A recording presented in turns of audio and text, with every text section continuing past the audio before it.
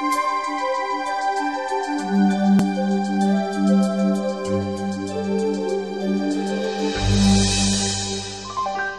everyone, I'm Joe Brady and we're here today to take a look at preparing some files for black and white printing. Now I don't just mean inkjet, I'll come right back to that in a second.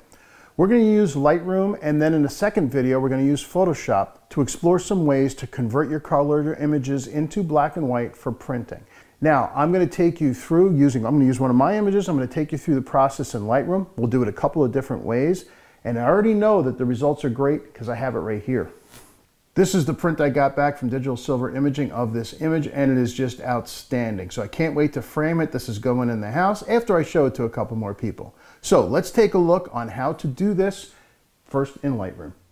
So here we are in Lightroom, and it is time to prepare one of our images for sending off for black and white printing. And the first thing we need to do is edit the image. Now there's a couple different ways we can do it. So let's start and see what we can do natively in Lightroom to prepare a black and white file for printing. Now this image is just raw out of the camera, and it has some issues. I mean, it's well exposed. You can see from the histogram up here that the whites are almost to the edge. Let's see, do we have any pure black? There is some pure black, but it's under the rocks, so it really doesn't matter. So let's do our basic adjustments first, because this is a very important step. Even though we're dealing with a color image here, when we do our black and white conversion, we want to have things looking as good as they can, including, and it might surprise you, including color and saturation. So I'm going to go ahead and treat this as if I'm going to print it in color. All right, that's looking a lot better. In fact, we hit the backsplash key, or the backslash key. You can see from these series of adjustments that I just made that we're already in pretty good shape considering we started there. Now, oh, I do see a couple of spots. You see that spot up in there? So let's use the spot removal tool, which is this one right here. And I'm also going to visualize the spots. You see this button down on the bottom here. It says visualize spots. And when you have a spot on your sensor, it shows up as a perfect circle. So let's zoom in to 1 to 2, and we'll kind of scroll around here. And I want to get rid of these spots. And I just want to make the point that I'm selecting with just slightly larger than the spot itself. So as we move around, here's another one. And if you're not sure, by the way, hit the A key and you can toggle on and off to see if it actually is a spot. That will hide it. Oh, this is a one little bright dot here. I'm going to suspect that that's a speck of some sort. It seems to be. So we'll get rid of that as well. And again, I'll come up into the navigator up here to just drag around and look around to see if there are any more of those circles. Oh, there's a pretty obvious one right here. So let's make our selection area a little bit bigger again, just big enough to cover that. And again, we hit the A key, which is the visualize spots shortcut. And you can see, yes, there it is. There's that spot. So let's go ahead and get rid of that one. And I think we got them all. Oh, what's this right here? Is that a spot? I'm not sure. We'll toggle it off. It's so diffuse, it might be, so why risk the chance? If it might be a spot, let's get rid of it. And A one more time. Is that a spot? No, it seems to be cloud. I think we're good now. All right, so let's hit done. All right, so we've got rid of our spots. Our image is in pretty good shape to convert to black and white. Decide at this point if there are any other adjustments you want to make to things like clarity. In fact, let's add a little dehaze maybe to add a little bit more structure to the clouds. And I think that the left side of the image is a little bit darker than the right, and that's okay because it really was, but I want to even it out a little bit more. So I'm going to get a graduated filter here, and I'm just going to drag all the way across. And by the way, if I click on Show Selected Mask Overlay, it shows you how the graduated filter fades from 100% to 50% to 0. So let's hit O to toggle that off. Let's bring the exposure up just a little bit to even that out. Yeah, that looks a lot better. In fact, I'm going to add to it. I'm going to hit O again to show the overlay. I'm going to increase the effect right here. So I'm going to add a brush. I'm going to turn Auto Mask off, and I'm just going to add into this area, and then hit O to toggle that off, and then hit OK. I think we've got a good color image now. And again, that quickly we went from there to there. That's why it's important to do your color editing in Lightroom too and really understand how it works. So now we have an image we can convert to black and white. I'm going to do it two different ways. The first way, we're going to do it natively in Lightroom itself. So before I do that, I'm going to make a virtual copy of this so I have my original. And that is, well, you can go, let me show you where it is on the menu. So if you come up to Photo, you'll see an option, Create Virtual Copy. On a Mac, it is Command''. So we have our virtual copy. And now I'm going to come back up to the Basic panel and simply click on Black and White. And let's see what happens. All right, so there is a raw, straight black and white file. By itself, it's not terrible. You could use this, but let's see if we can add a little bit more to it. In fact, I'm going to leave this as well. I'm going to make another virtual copy. And then I'm going to come down to the black and white panel here. And this is why having the color image underneath is important, because the black and white mix is going to be changed by adjusting the colors. Now, you can't see the colors here, obviously, but this little button here can, this targeted adjustment tool. So if I come up and I want the sky to be darker, I click in here. If I click and drag down, it will darken everything that is that color, in this case, obviously blue, underneath. And you can see the blue slider coming down.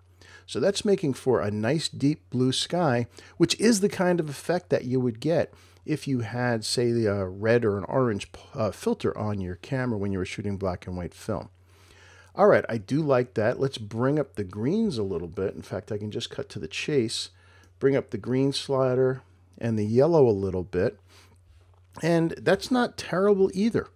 In fact, if we look at the straight black and white conversion, which is fine, but I think having the darker sky is much more dramatic. I'm also going to lighten up the shadows in the middle a little bit. So let's get a brush. And I'm going to turn on Auto Mask now because I just want it to affect these trees. I don't want it to hit the sky. So I'm going to come down the bottom here, turn on the overlay, and let's go ahead and select that. Good, we just got some trees there. This one's okay. We'll get this here as well, just to lighten that stuff up a little bit. I'll hit O again for the overlay to toggle that off. And let's increase the exposure just of that. In fact, I'm going to bring the highlights down. It's mostly the shadows I want to open up. All right.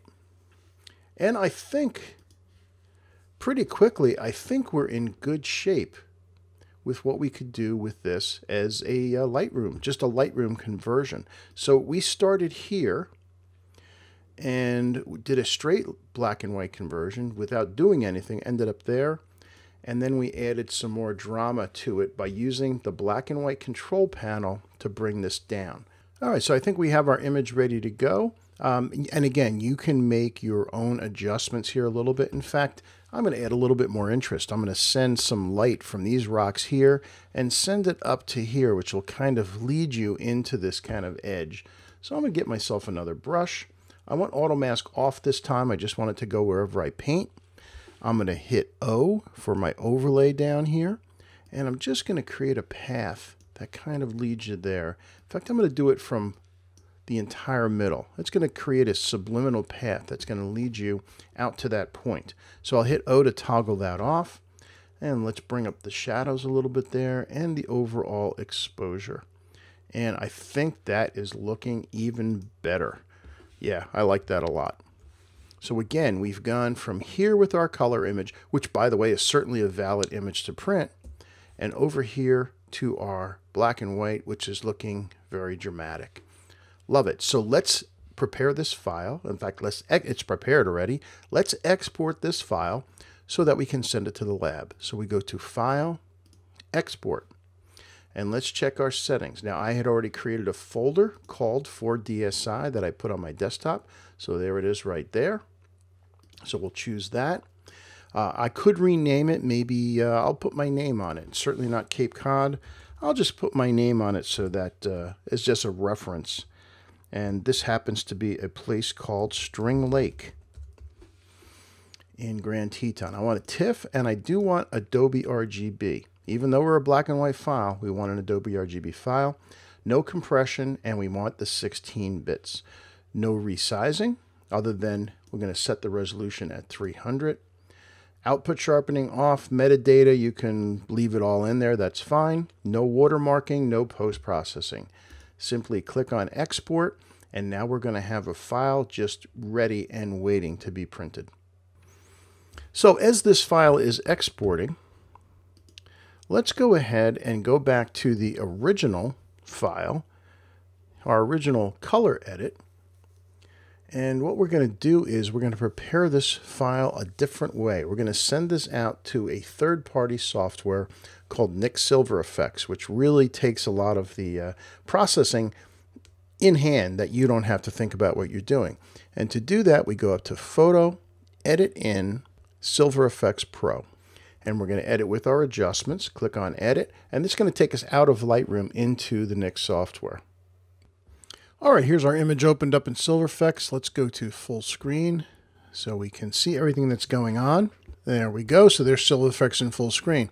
Now, the default is set up right here with this line that shows me left and right. So I'm just going to push it over to the left right now. And we see a standard black and white conversion happening here. It's just a neutral one, which is the same as this kind of preset up here. And if we want, we can take a look through the other presets to see. I'm expecting, let's see what high structure looks like. Maybe a little too much.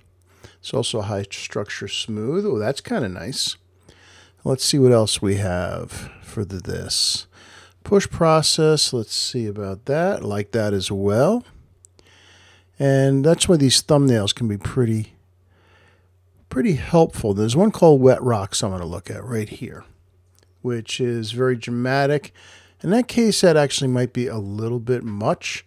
So I'm going to go to back to push process. I think I like that one the best. So let's do, and we have different levels of push process. That's too much. I think about right there. I like that. And now we have these they have all the adjustments we can make in the upper right-hand panel here. And we've got global ones, so for brightness. So if I want to open up the shadows a little bit, I can do that, and I can bring down the highlights to flatten this a little bit. Structure is similar to what we're used to in Lightroom, like clarity. You can also choose to protect certain tones. So if I want to protect the highlights completely from the original, although they're really not being affected at the moment.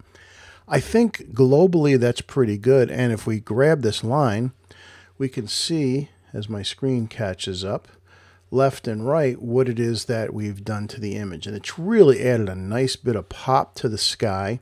And it's not quite as dark as when we had done the transfer over in Lightroom directly, although we can change that later. So let's go down to the next one, which is where all the fun happens, and that's the selective adjustments. And you get these control points. So I'm going to get a point, and I'm going to click right up in here. And if you open this, you can see there's more amplify whites, amplify blacks, etc. I think most of the time you're probably going to be happy with just these three. And I'm going to add a bunch of structure just to these clouds in here. And let's see what that does. In fact, add a little bit of contrast, maybe a little bit of brightness to the clouds. And I think I like that. And if you like what you've done to the clouds in one place, you can simply hold down the Alt or Option key, click and drag, and that will make a copy, and you'll see the effect take place. And it's going to vary because it's operating exactly underneath this point. That's what it is affecting. And you'll see if I come into the blue versus the clouds, I get a different result. I do like that. Now, I do think I like the sky a little darker as well. So let's go ahead to control points again. And I'm going to come up into the blue here, and I'm going to bring the brightness down a little bit. Maybe even a little more up there. I like that. And then conversely, I'm going to come down to these deep shadows on this point, and I'm going to brighten those up. So now let's drag our before-after slider here and see, wow, look what it has done for the clouds. They look great. In fact, boy, I don't nearly know if I need anything else for this image. This image is looking really good and just screaming to go out to print. But while we're here, let's take a look at a couple of the other options. So I'm going to close these top two windows so we have some more screen real estate. And I had mentioned you have the same options of effects as if you were shooting black and white film. So if I want to see what an orange filter would look like over top of this, I simply click on orange and it gets really crazy dark. I can bring the strength of it down to just a little bit. So there's 0, maybe just a little bit is kind of nice. Actually, I do kind of like that. And you can go through. You can see red, which is extreme, yellow, which is a little less, green, which is pretty much like neutral, and blue, which, since you put a blue filter over blue sky, the blue sky rather, goes practically white. I'm going to go back to my orange and just do a couple of points just to add a little bit more contrast to it. And yeah, that's all we need to do for that. Underneath here we have film types, and there's all kinds of different films if you were ever a film shooter. Oh, let's say, for example, I wanted to see Fuji Neopan. Okay, lovely, but we've already made our edits here, so I'm not going to simulate a film. You can, at your leisure, go through these and you can see what all these settings do. However, what I do like, oops, closed that by mistake, what I do like is adding grain. And grain per pixel over here, I personally favor about between 370 and 4 1/4. And that's because I used to shoot film, and having grain the way Silver Efex does it is better than anyone else's. In fact, let's come up in here. Let's kind of pick a spot to the image, and it just creates such a beautiful film-like grain. Unlike when you do it in Lightroom, it's kind of just evenly placed everywhere. And what I like about this software is that the grain really looks like it did on film. Now, if you decide you want less grain, actually what you do is you make it smaller. Come up a little higher, and the higher the number, the finer the grain you get. Wonderful.